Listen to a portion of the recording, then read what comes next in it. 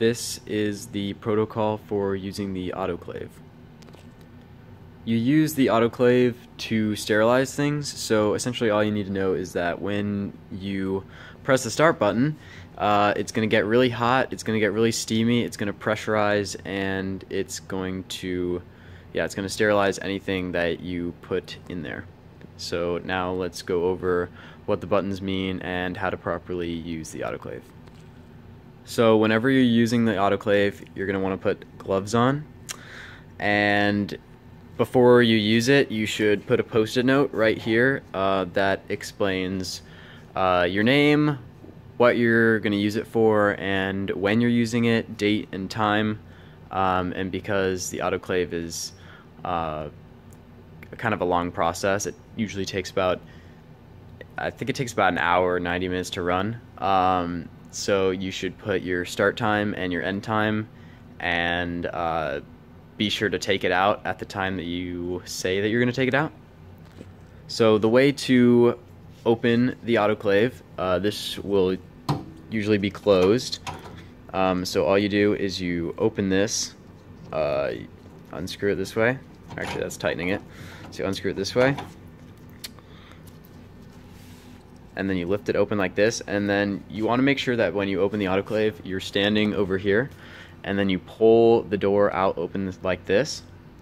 And the reason that you do that is if there's any problem, or if it's pressurized, or if anything goes wrong, you don't want to be standing here, because if you open the autoclave while it's running, the pressure, well, it's going to be really bad. You don't want to open it while it's running. I've actually done that before, and it's not good. So make sure that you're standing here, because you don't want the pressure to send hot vapors into your skin. That's really gonna be bad. And so then you put anything that you're gonna autoclave, you pull this tray out, and you put anything that you're gonna autoclave on the tray. And then you close it, tighten this handle, and you really wanna make sure that you tighten it until this, highlights, the door closed light goes on. And something that I didn't mention is that you never want to open the autoclave. So like I said, you don't want to open it while it's running. So the way that you can tell is if the PSI, if that pressure section is greater than 1, definitely don't open the autoclave. And yeah, essentially that section tells you the temperature on the left, and you can set the temperature with that button, this button, and then this is the sterilization time, which you can also set, and then this is the time to dry it, which you can also set. But if you just go up to the autoclave and you plan to use it, I wouldn't change any of these settings. Don't press any of these buttons. This goes on. This is the unwrapped. If you're putting unwrapped things in there, this is for if you're putting wrapped things in there. I'm not entirely sure why that's important. You can go to the manual if you want to know more about that. And yeah, this is the clock. So again, setting time, and essentially these lights will go on based on what stage the autoclave is in. So this right here is where you will pour distilled water in, but if you're using the autoclave, I wouldn't mess with this. This is also the air filter. I wouldn't mess with this. The protocol is right here. And yeah, if there's a problem with the autoclave and it's not filling with water, then I would consult a teacher before dealing with that piece. Yeah, I mean, the gist of the autoclave is that you're not going to need any of these buttons. You're not really going to need to know. The most important things are this pressure icon. Don't open it if it's over 1 or 0. If it's over 1, don't open it. And yeah, pretty much you just need the start button. If it's running and you need to stop it for some reason, you obviously hit the stop button. This button's not important. It basically just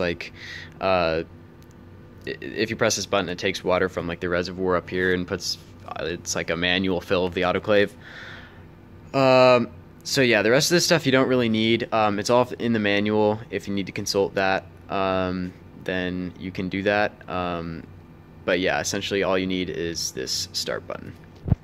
So some common mistakes that you might make with the autoclave. Number one, do not put plastics in here. I mean, it's kind of common sense, but if you put plastics in here and it gets really hot and pressurized, it's really not going to be good.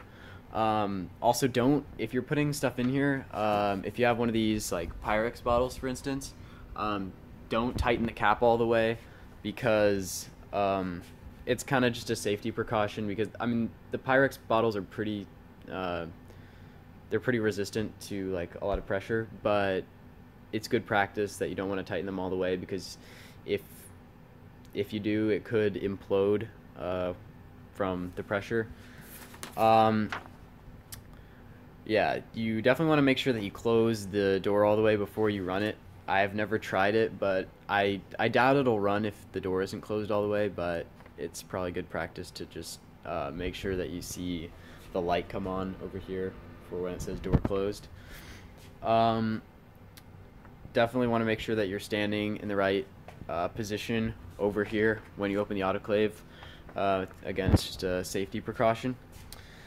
And another mistake that you'll make is actually just forgetting to run the autoclave completely. If you put stuff in here and you think you've run it, but you haven't, and you come back 90 minutes later and your stuff's not sterilized, then you'll be very disappointed. Don't open the autoclave while it's running. That's another mistake. It sounds simple, but I've actually made that mistake before, and it can be very dangerous. And make sure that you put a post-it note on the autoclave as well, for reserving the autoclave, for when you're going to use it, and also while it's running, put a post-it note on there saying essentially what's in there and when it's going to be over, when you're going to take your stuff out.